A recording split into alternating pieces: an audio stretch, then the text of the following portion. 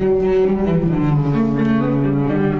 and gentlemen, we present to you a weekly podcast for the more sophisticated beer drinker. So sit back, pour yourself a pint, and enjoy the internet's longest running 100% blind roundtable taste test beer review show. You're listening to The Beer Snobs.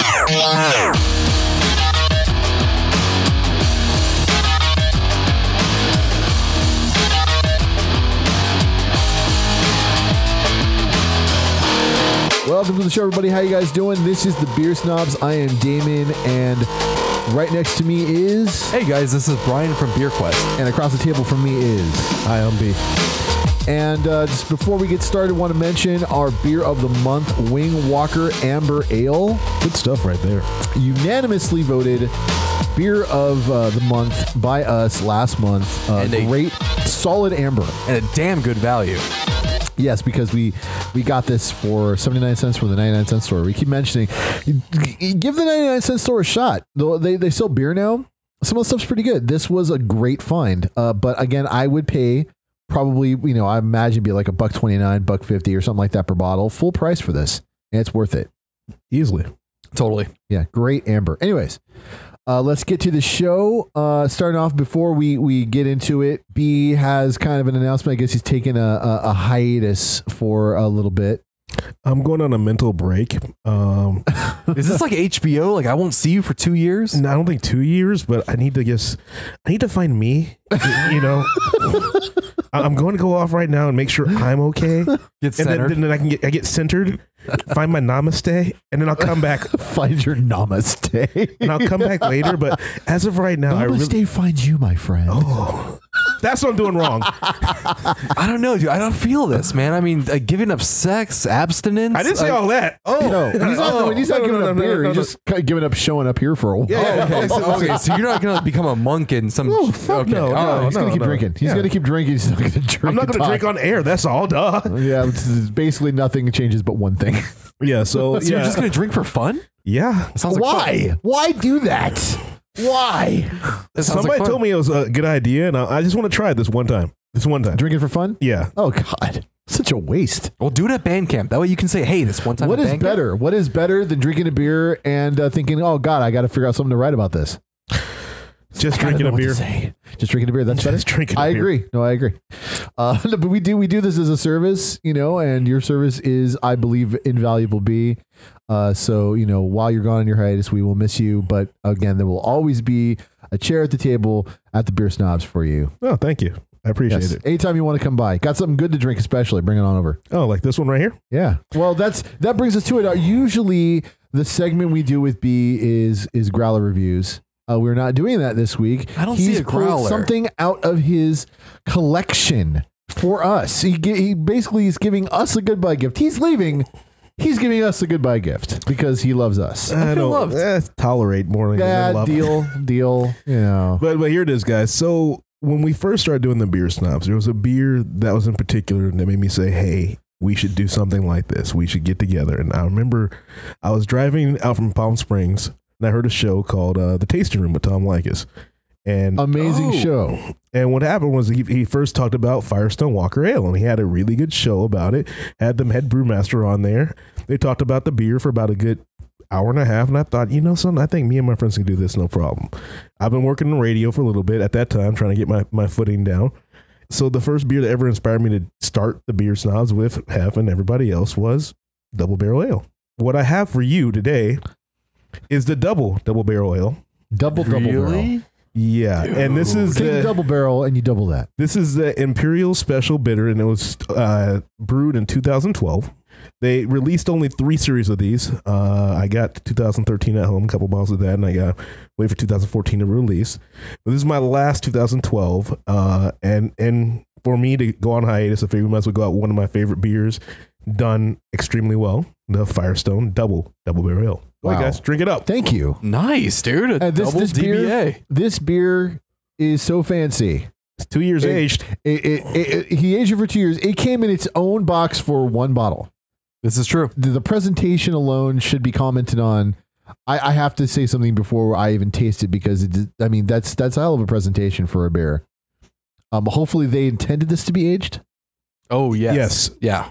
Okay, well, let's dive in. That's why it's in a box and there's no light damage ever can get to it. That's Yes. awesome. Yeah. And actually, a lot of their beers age really, really well. I think because of the barrel fermentation process. Yeah, I got the parabola. I got a whole bunch of the stuff. I mean, I have a pretty big beer hoard as is, and we're right now going through parties at my house to drink my beer hoard.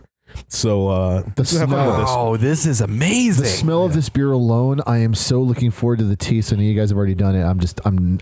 I'm taking my time because this looks and smells amazing. I mean, the look of this alone, the gold, you can see floaties on the bottom of the glass. Oh, dude. I love when beer actually leaves solid parts from the process because that's flavor. That's you're looking at solid Welcome pieces to flavor of flavor. country. Exactly. Dude, this sounds awesome. Check this out. Double DBA pays a special tribute to our beloved Flashing DBA, which is how you started. Yes, sir. It's the brainchild of production manager Ali Razi and is the concentrated first runnings of the DBA recipe. You don't see concentrated first runnings ever, really. This is awesome, man. This is so good.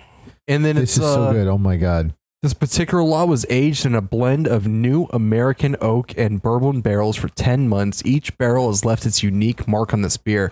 I've read about this. It's a double DBA. So you're thinking like, okay, it's a quadruple barrel ale? Yeah. But from what I hear, it's actually like hundreds of barrels of ale because they're all blended together. All I know is it's numbered, and that's awesome. It's this one isn't numbered. No, everything after that is numbered. So this is the original. This is the original one. As you see on the bottle, it says Reserve Series number 001. And they only did 3 of them. They're going to this 2014 is their last year doing this. Oh, that's a shame. Yeah.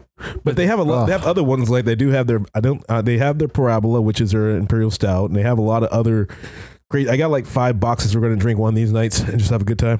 This is amazing. This is I think you just fucked up the beer of the month. I mean, No, we're definitely going to need a hard palate cleanser before we do this. I want to nominate this as the beer of the month. I don't know if it's Well, it doesn't qualify. It doesn't qualify.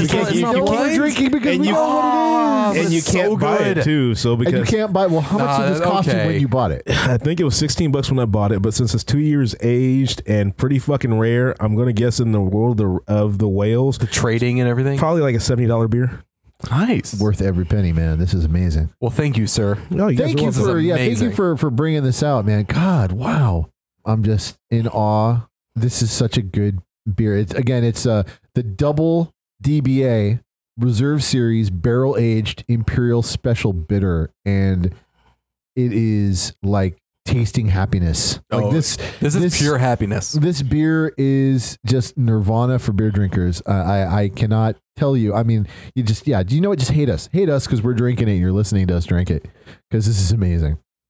It's God, so just take a sad. second to think about it. Okay, we got to save these for after we're done because we got to move on to the next segment. This is our blind taste test for the week. I like the look of it. Really nice head on this beer. Smells a little odd. It smells odd, but it tastes okay. Yeah, it tastes like an amber. Got to It taste. tastes like I can't call it amber. It's not quite there. It's got something else there. It's not bad It though. tastes almost tastes like an amber with some chocolate in it. There's a like charcoal. That's what I'm thinking. It's not bad though. It's good. No, I like it. It's not as incredibly smooth as like the amber ale from Weenwalker, but I mean it's got a good flavor to it. It's got a nice mouthfeel too. Yeah. I really like the mouthfeel. Yeah, super malty.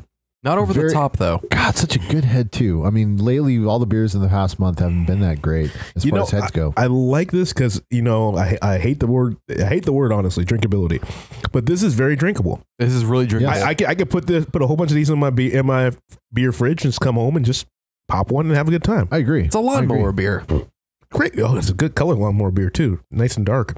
Wow. It is, yeah. It's actually almost the same color. It's clear, but it's almost the same color as that double DBA. Almost. Oh man, no, I'm liking this. I mean, we did ourselves a good solid cleanse before we did this just to make sure that the DBA wouldn't affect our palates. Oh, totally. We had to. That was such strong flavor. But this one is definitely making its own mark. Yeah, I'm not impressed, but I'm willing to recommend this. Look at the way the head coats the glass. I mean, that's just impressive. Where? Well, yeah, you finished your, you just whoop gone. I'm loving this. I say let's get to the recommendations. B. It's not like a world changer, but it's not a bad beer, so I recommend this. All right, Hardiman. Yeah. It's not over the top awesome, but I would totally try it. And I have to agree. I mean, I don't think there's nothing bad about this. It's not mind blowing, but it's really good. It's really tasty. Again, I'm really interested now to see what it is, but yeah, definitely giving it a recommendation. I believe this is probably the beer of the month. I think it's the only one this month that got a 3 out of 3. It is. Oh, the Henninger didn't get 3 out of 3? No. No. 1 out of 3. Oh, that's I was the only one that liked it? Yes. Let's get the reveal. Let's get the reveal going. It's an interesting bottle. Imported from Scotland, Belhaven Scottish Ale. Clear bottle. Okay, so In a clear bottle. that's interesting. Isn't that strange? That is nuts. You rarely see a beer in a clear bottle that tastes this good. But Yeah, and for being in a clear bottle, you don't get any of those skunky flavors you expect. The Belhaven Brewery is one of Scotland's oldest regional breweries dating back to 1719. Belhaven Scottish Ale is a fully rounded ale, a complex mix of malt and hop, producing Belhaven's easily recognized malted and nutty flavor. I definitely get the nutty flavor in there. Yeah. I do too. It's 5.2%. Oh, that's a nice round. And this is a pint 9. Pint 0.9. This isn't bad. I liked it. I liked it enough. A pint 0.9? Pint 0.9. What is that like? What was that? Like a pint like and 18 0.9 ounces? fluid ounces. 0.9 So fluid it's ounces. like just under 17 ounces. I guess. Yeah. That's interesting.